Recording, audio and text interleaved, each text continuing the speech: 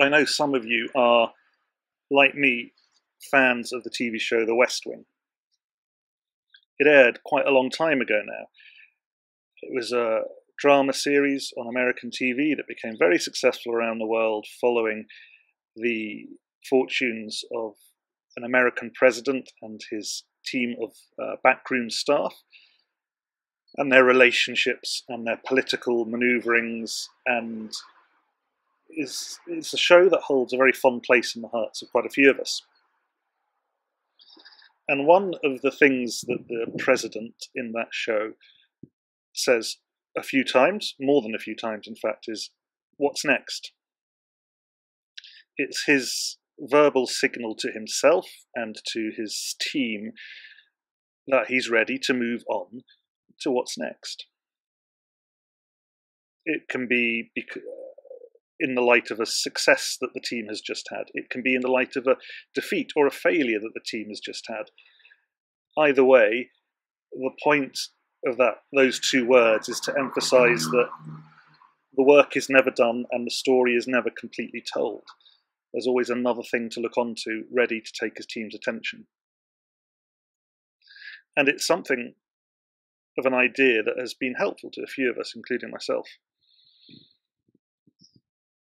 And it's a phrase that has come back to me over the last few days as I've been thinking and praying and reflecting on our situation, our personal situation, as well as us as a church, and those around us as we continue to live through the lockdown and the pandemic with all the uncertainty that brings with it. We've been living with this pandemic for several weeks now here in South Africa, and we have moved to a point where we have become almost used to the idea of lockdown. But the reality is we do not know what is next, what the next thing is. We don't know how long we'll be at the level 4 of the lockdown as we are at the moment. And we don't know what life is going to look like when all this is done.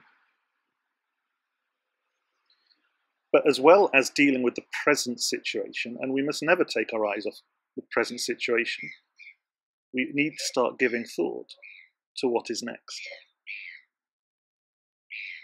There's of course so much we don't know. Financially, a lot of us individually and as a church and many businesses will feel the impact of this for years to come. We don't know what state of health many of us will be in. And so much more remains unknown. We can't claim to predict the future with any certainty. But we do need to start thinking about what's next. Because what's next will be the place that we are called to as a church and as individuals. And I think a companion for the beginning of that process will be Abraham, who was called by God in Genesis 12 to leave everything that had become familiar to him and go to a nation that God would show him. The Lord God said to Abram, "Go from your country, your people, and your father's household to the land I will show you, and I will make you into a great nation. I will bless you. I will make your name great, and you will be a blessing. I will bless those who bless you, and whoever curses you I will curse. And all peoples on earth will be blessed through you." So God says to Abram, and Abram goes to this new place. And in doing so, Abram faces a decision, and we'll see that decision over the next few weeks as being one that involves what of himself in the country that was so familiar to him before he left does he take with him? And what will he embrace as new in a new country he does not yet know? And that will be a journey that we go on with Abraham as we start this process of considering what's next for us as individuals and as a church. It doesn't mean that we can't continue to find things difficult in the present or do what is needed in the present, whether it's the microsite that's operating at the church or whether we need to mourn a loss of some sort in the present. And the reality is many of us will move between those stages all the time. And that's why we have the body of the church. So Some of us who are less affected in the present moment can think about what's next, while others of us need to mourn and be present fully in the reality of the moment. And we all shift between those positions. But I invite you, with me, to start prayerfully considering what's next for us as individuals and as a church.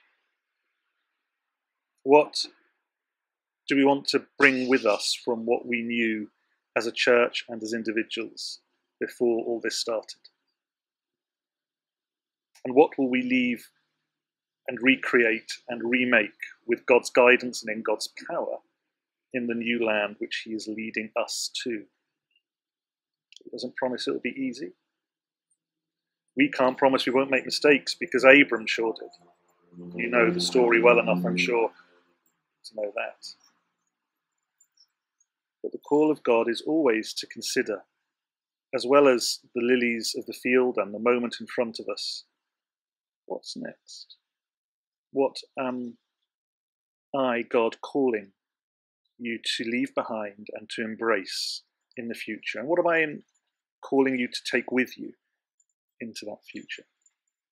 I'm not saying this with any agenda or really awareness of what the answers to those questions will be, but I invite us to journey and discuss and think and pray and read scripture and listen to talks and worship together as we seek to begin a process of discerning that.